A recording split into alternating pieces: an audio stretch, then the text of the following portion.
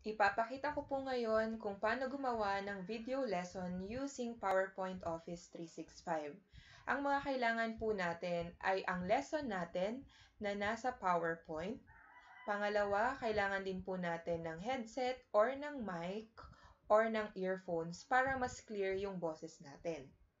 And then pangatlo, kailangan po ang Office na nagana sa ating mga laptop or computer ay Office 365.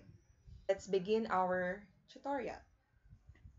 Una po is to click your lesson. Ipapakita ko pong lesson ngayon is how to prevent the spread of COVID-19. Sa Office 365 po, makikita natin itong nasa ribbon tab natin. Ang isa-select po natin ay recording. Kung wala po ang recording sa inyong ribbon, ito naman po yung proseso na susundan natin. Una po, i-click po natin ang file. So, click file. And then, on the left side po, makikita nyo po yung medyo maraming bagay. Hanapin nyo lang po yung options. Yan po, yung options po natin ay nasa bandang dulo. Pagka-click natin ng options, marami na namang lumalabas.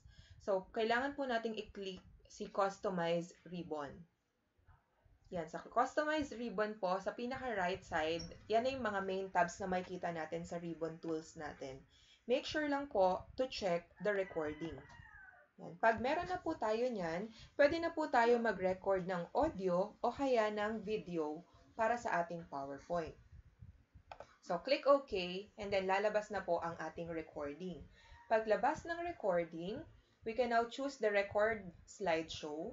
At pag nakita nyo po yan, meron pong tatlong options. Record current slide is to record kung ano po yung slide na pinindot nyo. Record from the beginning kung gusto nyo pong simulan sa pinakaumpisa.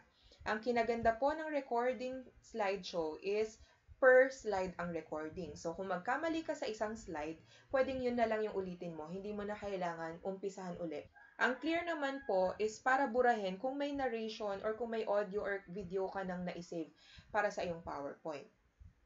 Para po simulan, i-click po natin itong record from beginning. Makikita po natin ngayon ang options na to. Makikita nyo po sa taas, if you click record, ibig sabihin mag-start na po mag-record ang ating PowerPoint. And stop kung ayaw mo na, kung tapos na ba.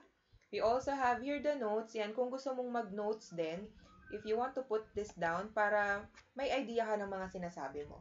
Also, we have here X. Ito yung clear existing recording. Kung may na-record ka na previously, select the microphone and the camera. So, pwede kang mamili dyan.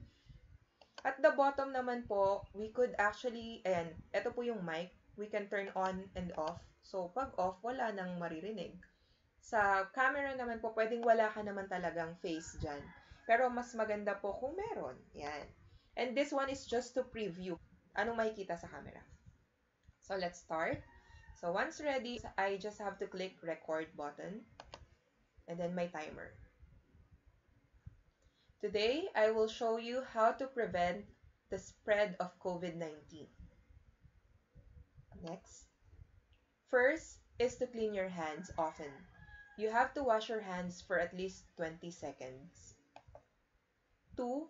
Maintain a safe distance from anyone who is coughing or sneezing, or mas kilala natin sa social distancing. Oops. Kapag feeling ko mali, pwede akong mag-stop and then play ko lang ulit to review. And then I'll be able to hear what is happening.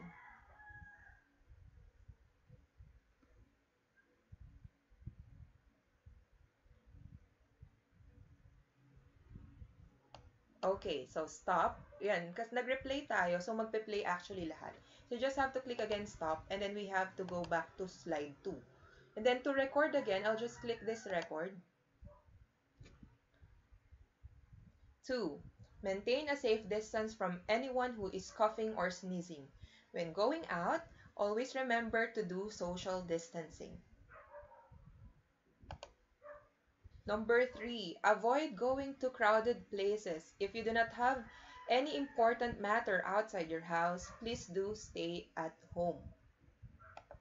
4, don't touch your eyes, nose, or mouth because the virus will enter to these parts of your body. Yan. So, pwede ka naman magpahinga. You can just rest first and all. So, yan. if you are done, yan, you can select another slide and slide and slide. Tapos, if you're done with the recording, you can just select this close button. And then you can see now, yan, balik tayo sa slide 1, makikita mo na yung photo or yung video mo. So, andyan na yung sarili mo. Ang kinaganda pa nito, pwede mo siyang ilipat kung saan mas maganda yung pwesto. Yan, pwede mo rin siyang i-enlarge or smaller version. And then click play to preview.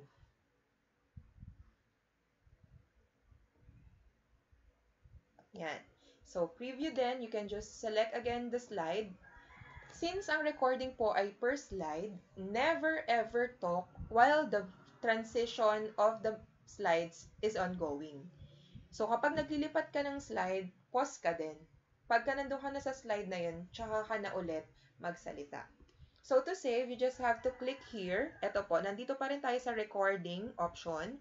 So, you just have to export to video.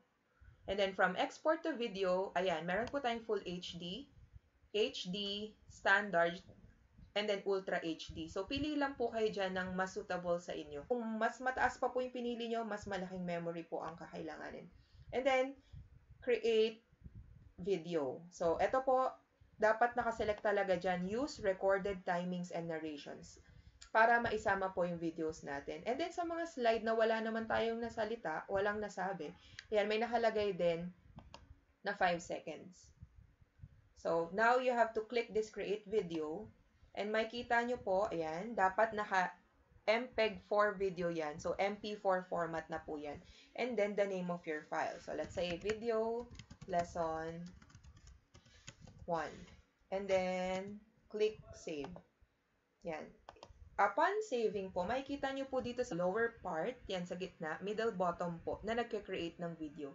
Since nagsisave po tayo ng video, it takes time para ma-accomplish to. So, hintayin lang po natin yan. And then, once it's done, makikita nyo na po yan doon sa folder na pinag-savean ninyo. Today, I will show you how to prevent the spread of COVID-19.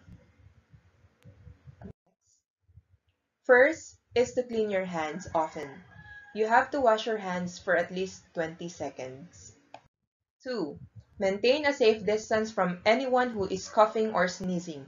When going out, always remember to do social distancing. Number 3. Avoid going to crowded places. If you do not have any important matter outside your house, please do stay at home. 4.